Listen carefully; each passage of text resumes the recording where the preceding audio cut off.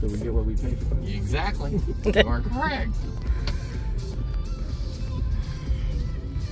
Are you having a good time? Oh, heck yeah. This is really fun. Very good. But the thing is, you know, the last time I went to this, you guys actually took time. Oh, that must have been 5 years ago? Yeah.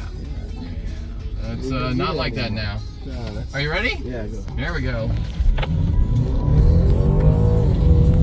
You know, not taking times has kind of opened it up for people that normally don't want to be on the same track as people that get time. They don't want to be out here at the same time with somebody who's like trying to win a trophy, which isn't worth anything anyway. So we've opened ourselves up to a little bit of demographic that we haven't seen before. So I don't think you will see timing come back to this. What we do miss is we do miss the instructional part of it. We miss actually telling people this and this and this and this.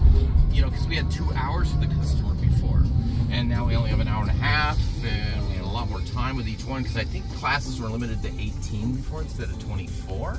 Okay. So we had lots of time before. We don't have that time now. Well, you did that with your eyes closed. Oh, you think so? Really?